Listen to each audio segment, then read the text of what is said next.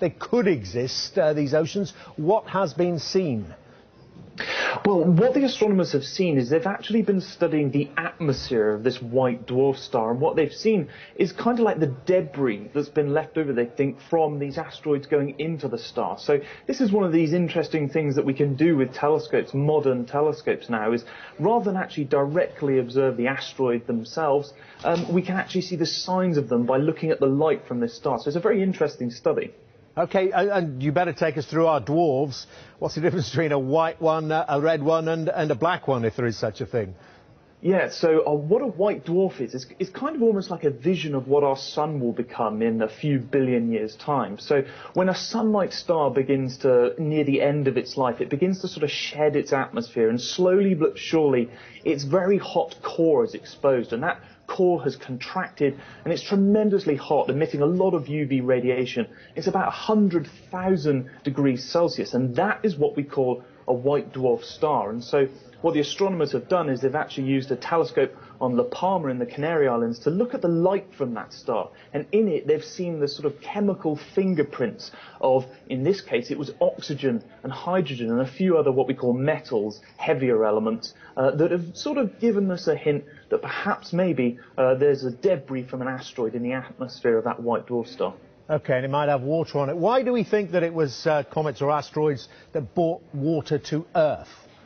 Well, this is the interesting thing. We're slowly piecing together how we think our own solar system formed and how we think planets like the Earth formed. And in fact, we've learned a lot from studying our own solar system. You know, we've visited the comets and asteroids in our own solar system.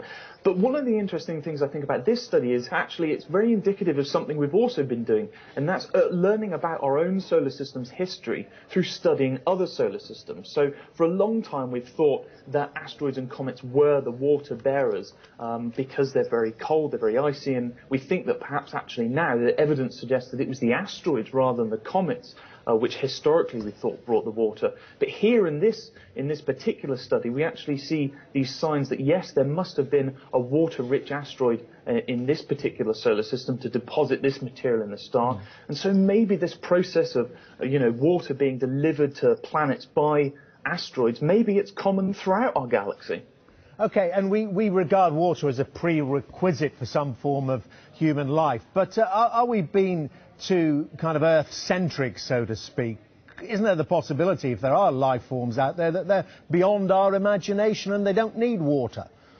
Oh, absolutely. I mean, this is one of the great questions in astrobiology. You know, is the life that we're looking for, are we sort of really looking along a very narrow field of view? We think, like you say, that water is very important to life, but also we've found in our studies of these alien worlds, these extrasolar planets around other stars, we've found other things that we think are needed for life. So in some atmospheres of some exoplanets, we've seen what are called organic compounds, so things that contain carbon, things like carbon dioxide and methane. So all these studies are slowly showing us that perhaps our galaxy is full of the ingredients of life as we know it. OK, well, and where do you stand on this thorny issue? I know it's much debated. If there is intelligent or super intelligent life out there, should we try and get in touch or keep a low profile?